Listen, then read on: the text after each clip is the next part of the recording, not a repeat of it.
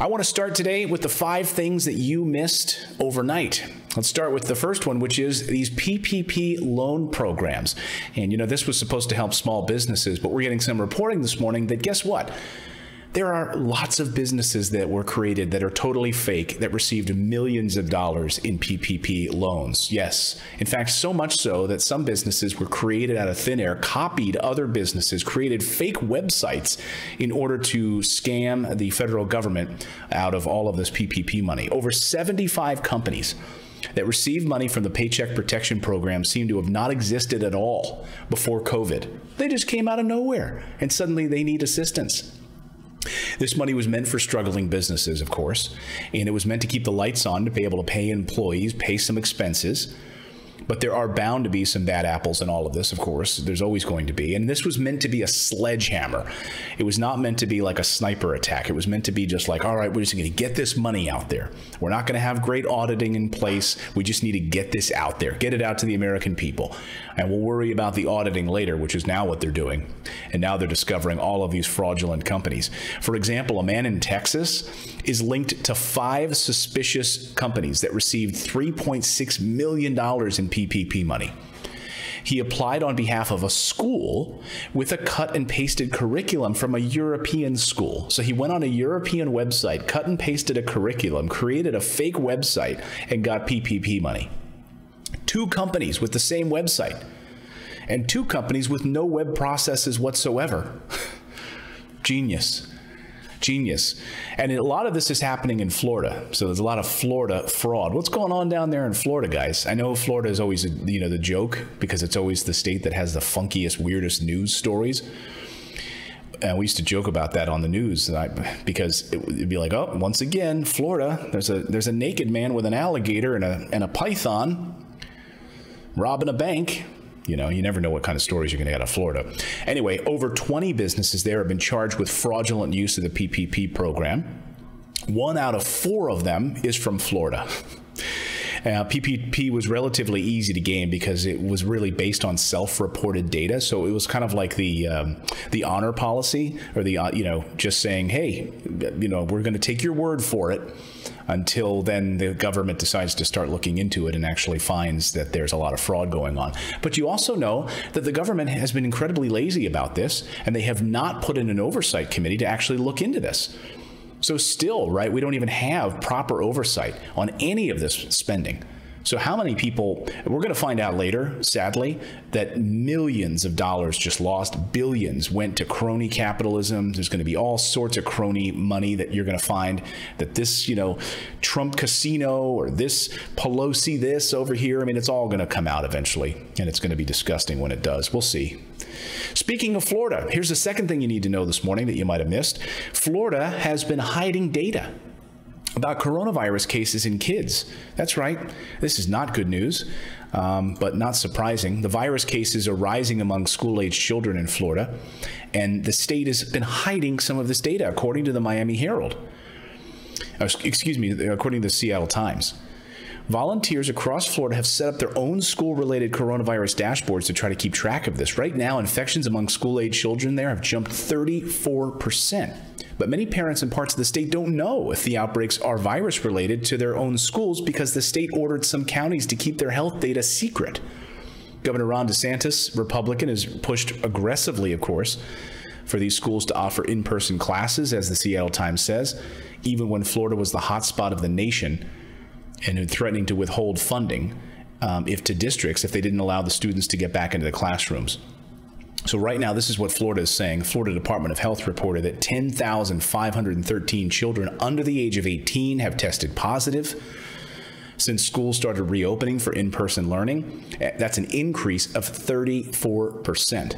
The state is not saying how many of those children were in school or doing remote learning. So again, come on, transparency. Can we see some of this data? The third thing you might have missed overnight, more than 50% of families, according to this new research, that live in big cities are struggling, and they're struggling mightily.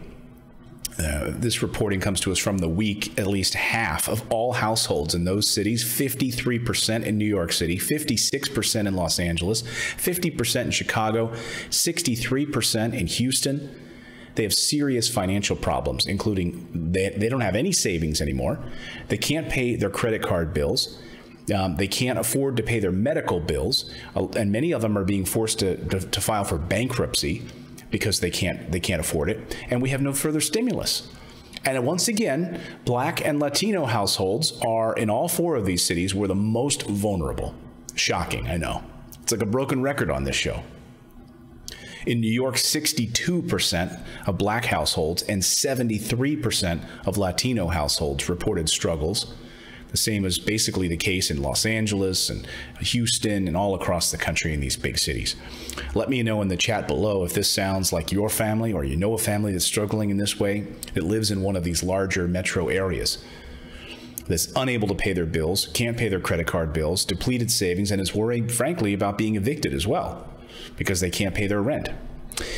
The 4th story that you might have missed overnight, and I think is a really important story and kind of shocking and surprising, is that BP, yes, British Petroleum Company, is now getting into wind power. Never thought I'd see this day, but BP, I guess, maybe trying to win back the we're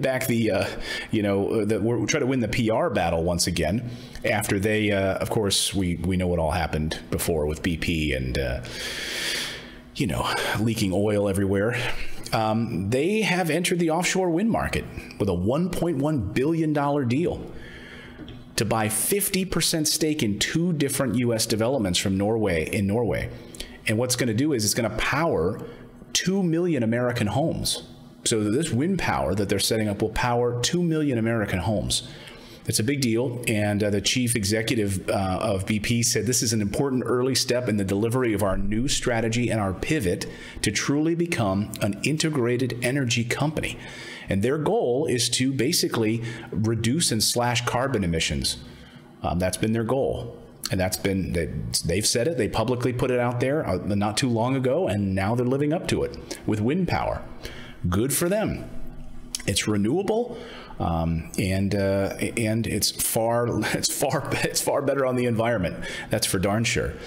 The 5th thing that you might have missed overnight, guess what? Halloween is canceled. I know I didn't want to break this to you, but yes, sure enough, Halloween in certain parts of the country being, not going to happen. Los Angeles County, right now, they're backtracking on their coronavirus trick-or-treat ban.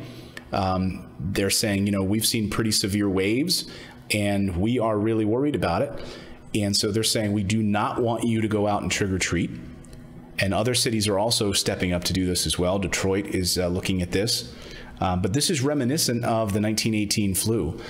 They caused all sorts of Halloween cancellations across the United States. It's really repeating itself. And they said Halloween parties in general, as well as other social functions, attract large numbers of people. It was discouraged then back in 1918 in the Los Angeles Times. They didn't want people getting together back then. And they said the highest death rates occurred between October and December in 1918. Remember, 50 million people in America, between 50 and 100 million people worldwide. Pretty substantial death count because of the Spanish flu in 1918. So Halloween looks like it's going to be canceled for most of you. Do you guys have plans? Do you guys have plans to take your kids trick-or-treating? Let me know in the comments below. If you, I don't know, who's going to go out and go door to door, have someone hand you candy, and then go to the next house? It's like, here, can I just hand out some coronavirus to everyone in the neighborhood? All it takes is that one person passing it to one kid, and that kid takes it to the next house. It's like whisper down the lane. It's like coronavirus down the lane. I think you'd be crazy. That's my opinion. I think right now, it's crazy, especially when flu season's going to start up and everything else. My gosh. Let me know in the chat below if you plan on doing that. Or will Halloween be canceled in your neck of the woods? And go ahead and smash that like button. Please also don't forget to subscribe to our daily morning newsletter.